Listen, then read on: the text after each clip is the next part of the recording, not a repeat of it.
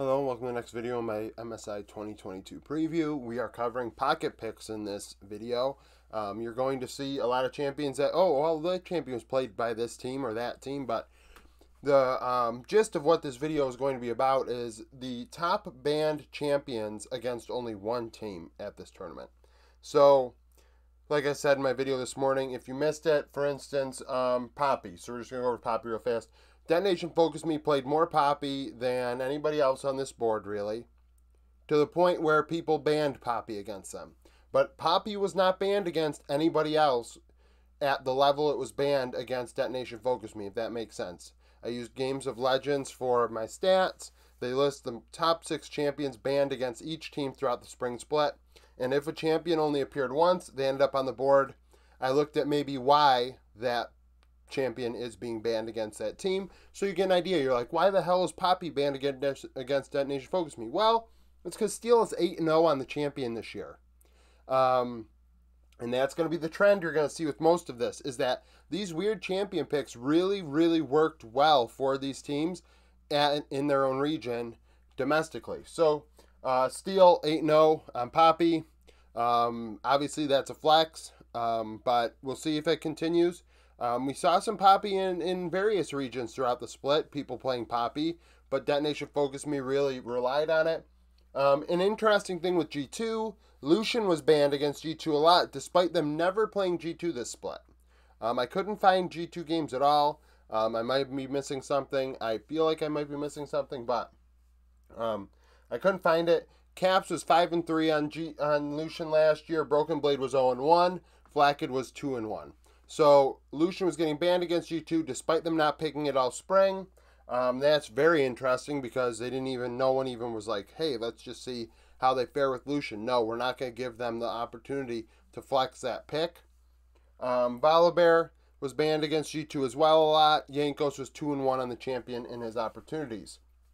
PSG, this is where my eyes were really open to the fact that I think Red Canids and Istanbul Wildcats are going to be, I don't want to say screwed, but they have a hill to climb in top lane. So PSG, Gnar, and Gangplank were banned against Hanabi a lot. Everybody played Gnar this year, but nobody played it like Hanabi. Hanabi went 7-0 on the champion. With Gangplank, he went 4-3. And then the Ahri also was banned at a high rate, which Bay was 5-0 on the champion. So, why is this a problem for CBLOL and TCL? Well, Gigo and Starscreen are not at a Hanabi level, and if they're forced to ban a Gnar, that's pretty sad in a way.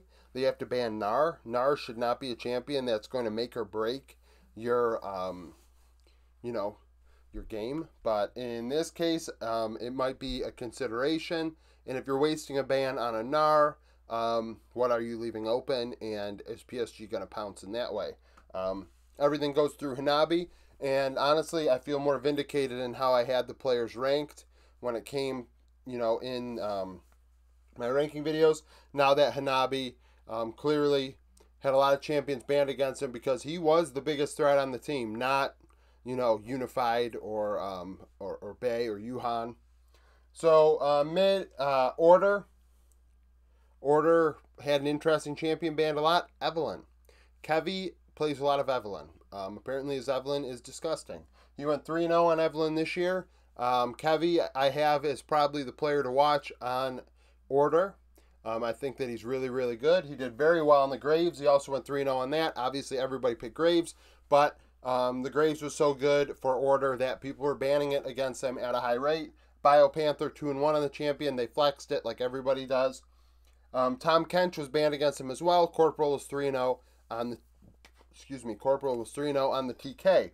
So two champions that are relatively within the meta, or at least in the box of champions we normally see, and then an Evelyn. I mean, maybe they pull an Evelyn out, like a Poppy's going to be pulled out here maybe. Interesting picks that we don't normally see that are highly banned against these teams in their region. T1, the Thresh. Obviously, all supports can play Thresh to varying degrees. Karius is so good. He went 8-0 on Thresh this past split. it was banned highly against him. His thresh is very good. I think it was his second most played champion anyways. Very, very good thresh. Saigon Buffalo. This is where Froggy really, my eyes were open to what Froggy might be able to do for this team. Similar to Hanabi with PSG. Everything goes through Froggy with Saigon Buffalo. His Vigar was 4-2, highly banned. Anybody else getting Vigar bans like that? No. Vex, 9-3. Everybody was playing Vex. But Vex was being banned against Saigon Buffalo because the other team were like, he's going to first pick it. We got to ban it. The Vex was very, very good for Froggy. And then Galio, because they flexed it to support. Froggy was only 6-5 on the champion. They were 1-0. Taki was 1-0 in bot lane on it. But Galio was getting banned too. So evidently, Froggy is, I mean, at least based on this alone, like I say all the time, I didn't watch these smaller regions play. But evidently, Froggy is the player that draws the bans and is a player to watch on Saigon Buffalo, who, you know, at least within their region domestically, other teams try and limit his champion pool down. E.g. Nautilus, Vulcan was 7-5 on Nautilus. Like I said yesterday with Vulcan in the support video, he really only plays Nautilus, TK, and Leona, which is not good in my opinion at an international event. People decided we're going to ban the Nautilus against him, force him on the TK, force him on the Leona. He needs to expand the champion pool if he wants to succeed at this level. Istanbul Wildcats, Holy Phoenix. This vindicated Holy Phoenix being 6th for me. Drawing Samira bans to the point where it's actually on this board is pretty damn incredible. Nobody else is really playing Samira. I think Guma played it once. I don't think Gala played it. I don't think Danny might have played it once.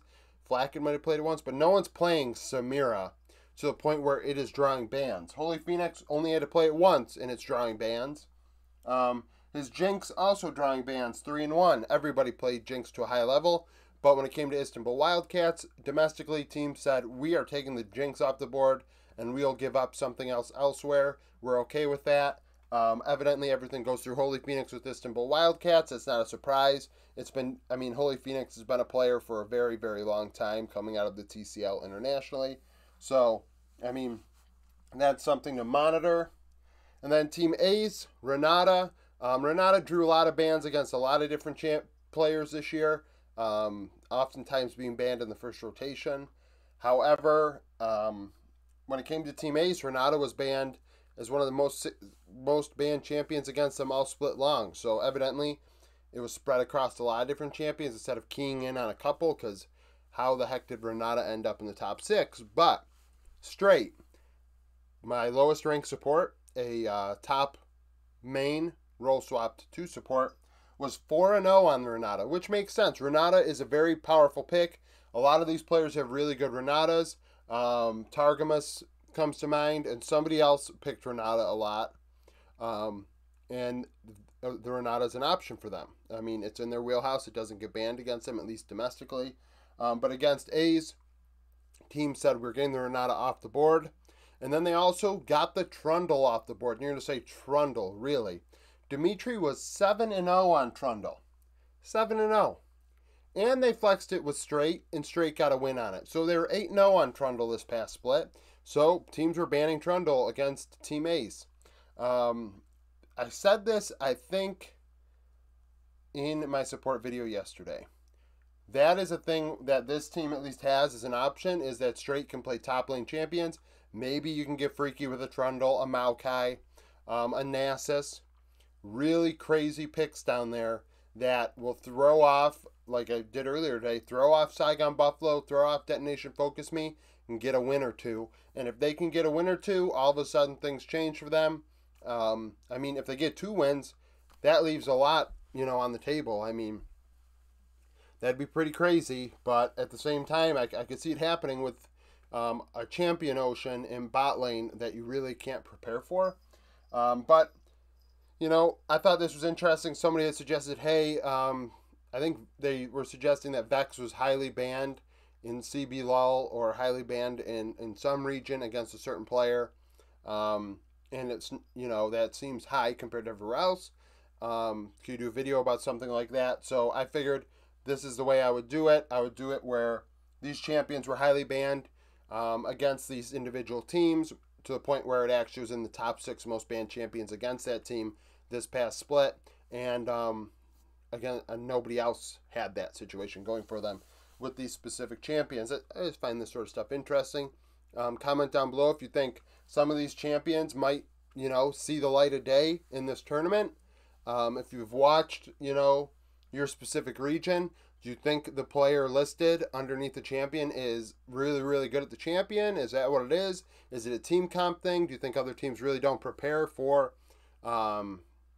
these champions all that much? Do you think, when it comes to PSG, is it all Hanabi with Saigon Buffalo? Is it all Froggy? Order, it seems like it's all Kevy. Istanbul Wildcats, it is all Holy Phoenix. Like these smaller regions, we don't have time to watch them. If you're a fan of the region, obviously you watched it, but I doubt you're watching other smaller regions play. And if you are, good for you. I commend you. We all only have so much time in the day. So, like I said, comment down below if you have any opinions of your own on these champions, what they might bring to the event. Subscribe to the channel for daily content. Tomorrow I will have my Group B predictions out. And thank you for watching.